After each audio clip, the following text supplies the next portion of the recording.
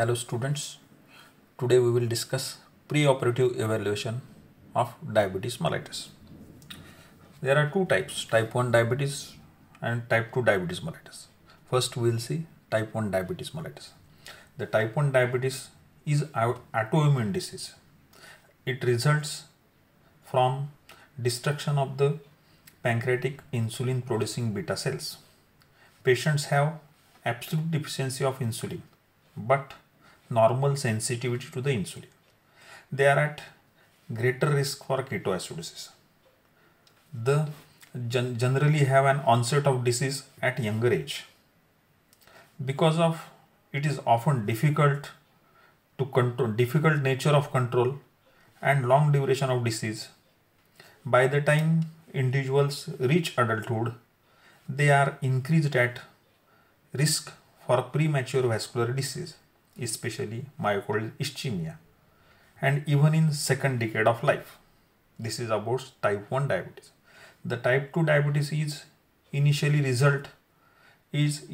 a result of insulin resistance, which with time can result in pancreatic burnout.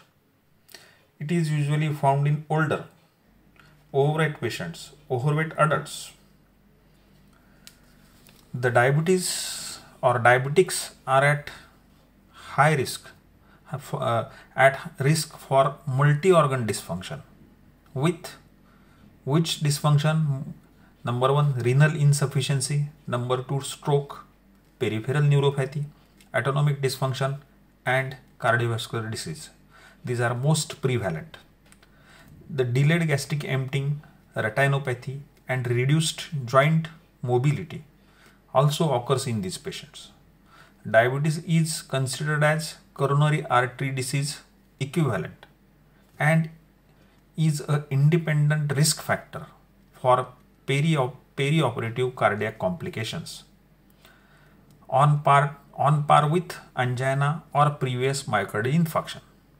Diabetic patients without known coronary stenosis or angina have same risk of myocardial ischemia or cardiac death as non-diabetic patient with previous myocardial infarction.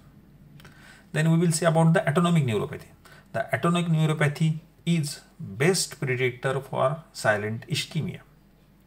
Erectile dysfunction has been shown to be a stronger predictor. Poorly controlled blood sugar or blood glucose and longer duration of disease also correlate with cardiac risk. Then heart failure. The heart failure is twice common in men and 5 times as common in women with diabetes as in those without diabetics. The poor glycemic control is associated with increased risk for heart failure, and both systolic and diastolic dysfunction may be present. Diabetics are at increased risk for renal failure perioperatively and for postoperative infections. The chronic kidney disease is usually asymptomatic until quite advanced. Diabetes is responsible for almost half of the patients requiring dialysis. The combination of hypertension, diabetes, and age older than 55 years accounts for more than 90% of patients with renal insufficiency. Screening for kidney disease is accepted practice in patients with diabetes. Patients with poorly controlled diabetes are at risk for development of stiff joint syndrome with reduced cervical mobility, which may influence airway management. Now, the preoperative evaluation should focus on assessing organ damage and control of blood sugar. The cardiovascular, renal, neurologic system needs close evaluation. Ischemic heart disease is often asymptomatic in diabetics. Inquiring about early satiety, erectile dysfunction, numbness in hands, feet, and postprandial vomiting is important. Documentation of pulses, skin breakdown, sensory examination, orthostatic vital signs, that is blood pressure and heart rate, both lying and standing, are important in most of the diabetics, especially those with long-standing disease or poor control. The patients with autonomic dysfunction or hypovolemia will have greater than 20 mm of mercury drop in systolic or greater than 10 mm of mercury decrease in diastolic blood pressure when assuming an upright position from recumbency. Now we will see the investigations.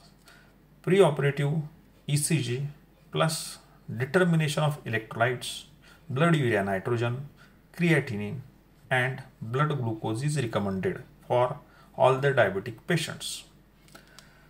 Then glycosylated hemoglobin HbA1c level is not influenced by fasting and if available can identify those with poor control. The American Diabetics Association recommends target HbA1c of less than 7.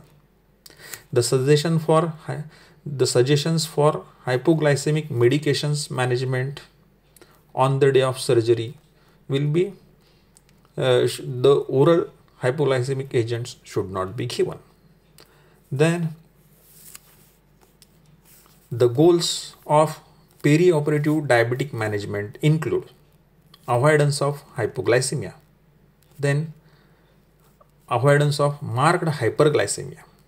The American College of Endocrinologists position statements, it recommends a target fasting glucose level less than 110 mg per deciliter in non-critically ill hospitalized patients.